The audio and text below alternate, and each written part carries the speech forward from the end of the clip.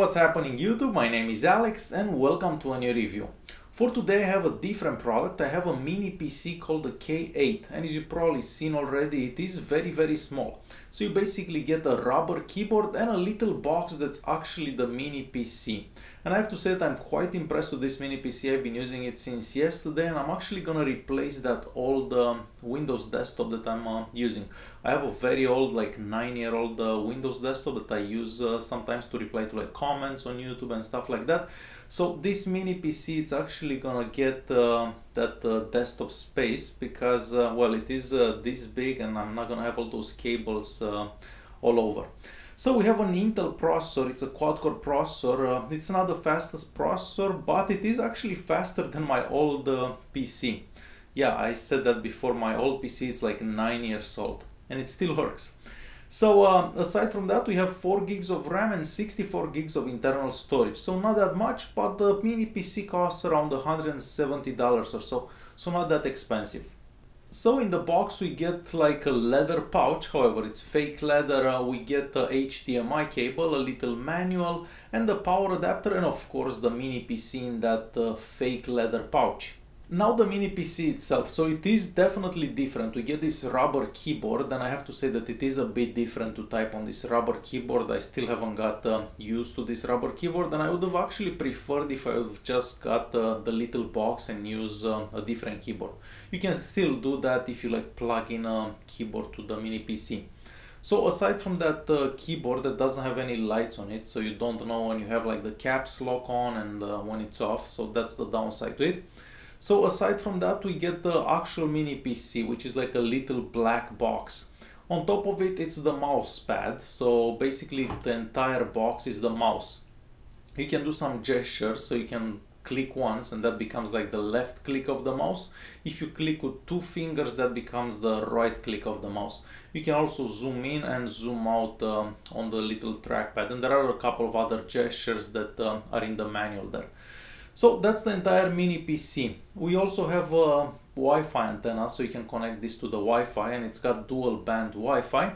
On the back we have the port for the power adapter, the VGA port and a HDMI port. So very easy and very small. And lastly, on the right hand side of the mini PC we have 2 USB ports. One of them it's a USB 3.0. We have a little slot for an SD card, the 3.5mm audio jack. We also have the power button and a reset button. And believe it or not, we even get a little microphone inside this mini PC somewhere. So I believe the hole for the microphone is sitting on the front. So yeah, I did actually talk with this microphone. I was asking Windows some questions and it actually works really good. So yes, I'm super excited about this mini PC. I actually love it. It's the best thing I got from China in a while. And mostly because I'm gonna get rid of my desktop, which is very big and I have a lot of cables that I don't like and I kind of hate. So now that I showed you how the mini PC looks like, I'm gonna start recording the screen. I'll show you some benchmark tests, some gaming and a whole bunch of stuff that we can actually see from the windows. So let's get on with that. And it takes about 45 seconds for this mini PC to start up Windows. So this is the main screen that we get. I did install a whole bunch of things on it. So let's start by going to settings here. Here we're going to go to system. Here at display we can check out the screen resolution. So that's the maximum resolution for this screen that I have connected. What else do we have here? We can go to storage, for example. So I did install a whole bunch of stuff. So I'm probably using about 2 gigs. Otherwise, we would have about 15 gigs used out of that 64 that comes as internal storage. And let me show you the speeds for the internal storage before we go any further, because I did check this out. So they're not the fastest speeds out there. However, they're actually faster than my old PC. So I was very happy to see that they're faster than my old PC. And just a bit more for the settings app here. Basically, we can see the connected devices, so definitely the screen, whatever keyboard I have, so the keyboard of the mini PC, my mouse that I have connected, and that USB flash drive. So yeah, a whole bunch of options, basically like any other Windows device. Okay, and moving back to the settings app here, so there isn't anything else that I can possibly show you from here. So I wanted to show you this benchmark test that I've done. So if you look here, you can see the score. So it's 541. So this is a very low score. But check out the score that I got for my old PC that I am still using. So yeah, a very, very different score there. So this is definitely faster than my old PC. Now, if I click on this here, let me show you how to... Okay, so here we can check out some parts of the mini PC. So if I click on this, we can see the video card. If I move back, we can see the storage. So there is some Samsung storage in there. Let's move back. If I click on this, we can see the motherboard. And this is the RAM.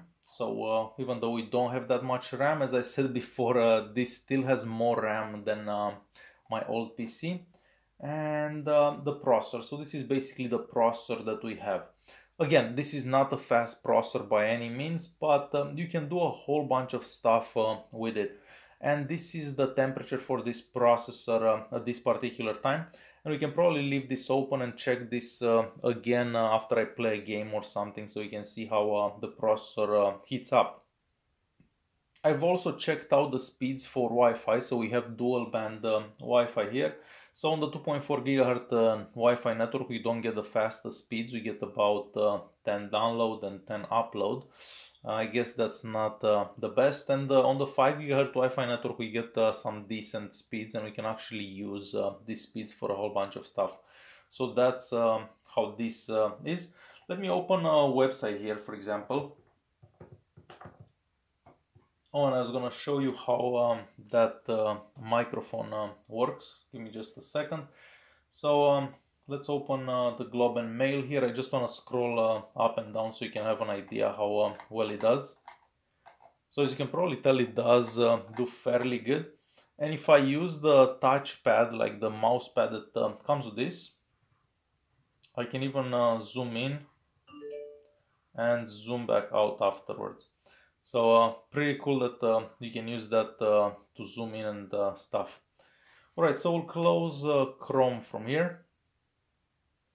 You can even watch YouTube videos, and this does still better than my old PC. So the maximum resolution, it's gonna be 1080p. However, if you do have like a 4K video, you can select that resolution, but the video will not go good at all. So let me leave this at 1080p. We'll give it a second or so to buffer, and I'll play it so you can have an idea how it looks. I found that 720p is probably the best resolution to watch YouTube videos, because even at 1080p sometimes it starts buffering and so on, and it kind of lags. So this is at 1080p here, and it does do okay. It's still better than my old PC, but if we switch to 720p, for example, let's switch to 720p, it does much better without any issues whatsoever. But again, this is not the most powerful processor, so keep that in mind, but you can still watch some YouTube videos.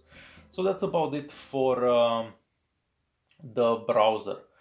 Now I have Kodi that I've installed, so let me open Kodi here. I do have some add-ons that I've installed, and as you can probably tell, it did start quite fast.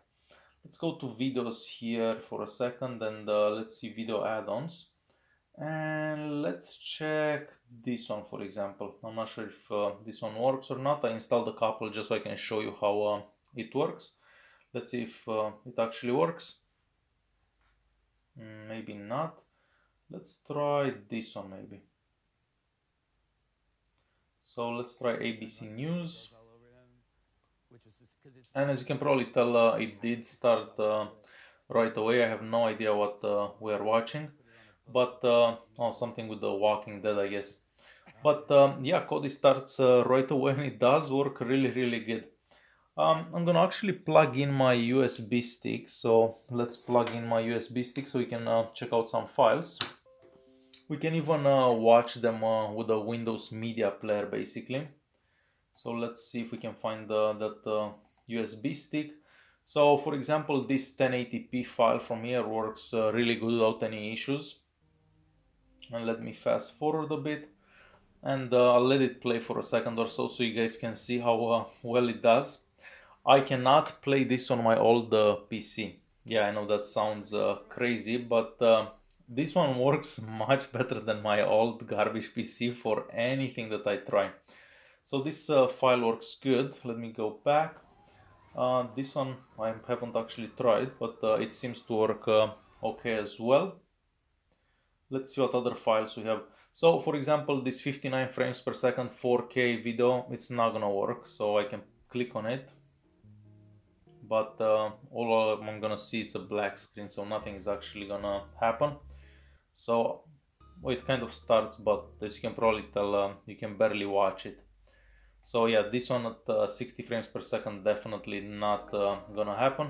This one does a bit better. It's a 4K file at 50 frames per second, so just a tiny bit better, but again it takes a while till it starts up, and as you can probably tell, it's not that great. However, if we do watch this with a Windows media player, it does work better, but the other file at 60 frames per second still doesn't do good.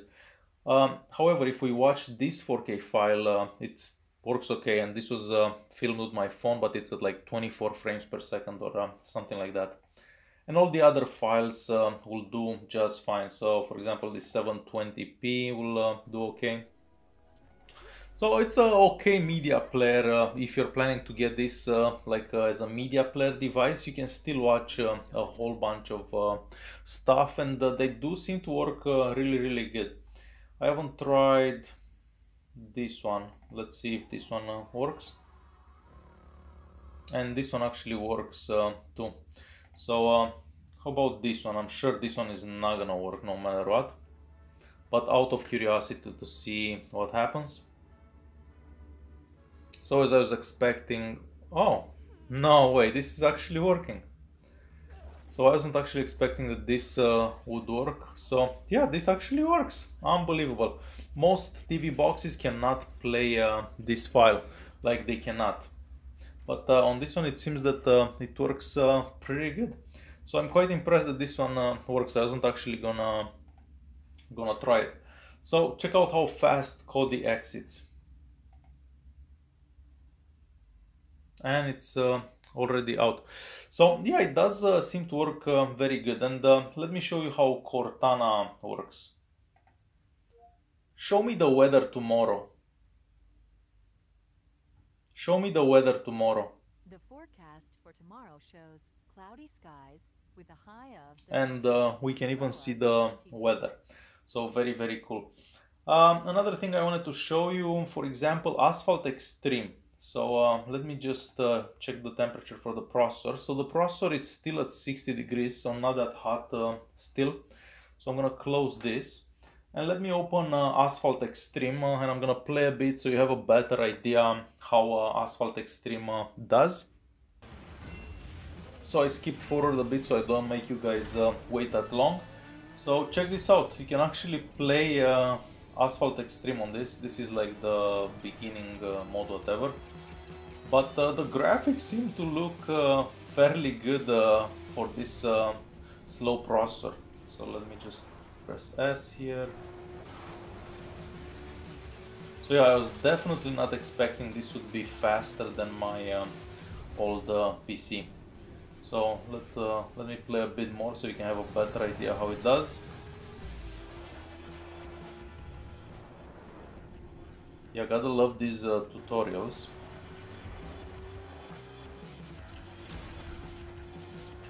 So definitely an awesome mini PC, and mostly for its price of like $170. I think it's really good. I would have never thought of actually buying anything like this. I always thought that they're like way too slow, but this one has changed my mind quite a lot. So let's see how to exit this. So exit, oh, that was quite easy. So what else could I possibly show you? So here we even have Bluetooth. You can just press on this here. These are the Wi-Fi networks, and where is the Bluetooth? Hold on a second. So if we go back to settings here, and there was the Bluetooth here somewhere because I did connect my gamepad earlier to this, but yeah, I can't find the Bluetooth at this particular time. But yeah, we even have Bluetooth here, and Windows seems to work fairly good. I did do like a virus scan to see if there is anything strange going on, but nothing seems to be strange, and everything seems to work fairly good. Hopefully you liked this video. I'm not sure what else I could possibly show you about Windows. It's Windows basically, and everything seems to work really good. I haven't had any single program crashing. The Windows didn't crash in the past day that I've been using this. And you can basically let this on all the time. You don't even have to like turn it off. There is like no fan inside of it. It's like a little basically tablet in a box or something like that. So definitely cool, very cool thing. Alright guys, hopefully you enjoyed this video. If you did like it, press that like button. If you have any questions or any tests that you want me to do, I can probably do them and reply in a comment. If you did like this video, yeah, press that like button. Don't forget to subscribe, and I'll see you in the next one.